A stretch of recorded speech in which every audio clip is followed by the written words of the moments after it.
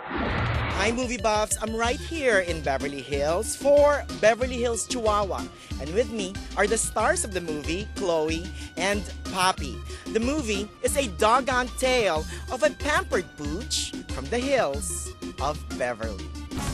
This is Chloe, the light of my life. That pampered pooch is Chloe, voiced by Drew Barrymore. She's the Beverly Hills Chihuahua, spoiled by her owner, Aunt Viv, played by Jamie Lee Curtis. I'll get you anything you want. Chloe is so self-centered, she ignores Poppy, the macho Chihuahua, voiced by the super funny George Lopez. Chihuahua style.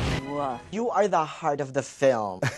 Oh, thanks. When Aunt Viv is called in for an emergency out-of-town business engagement, she asks her niece Rachel, played by Piper Perabo, to take care of Chloe. Rachel is the sort of irresponsible, maybe a little bit ditzy Beverly Hills girl. She's in charge of watching her Aunt Viv's dog, and she ends up losing her. We're going on a trip. Mexico!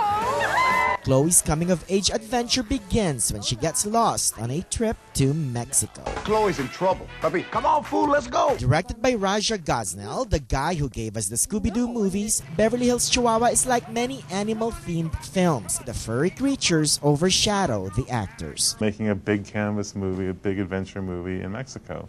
It is like a love letter to It Mexico. kind of is in a way, yeah. So here's the bottom line. Beverly Hills Chihuahua is a cute film made specially sweeter by the lovable canine characters. Kids will definitely love this movie, and there are a few genuinely touching scenes.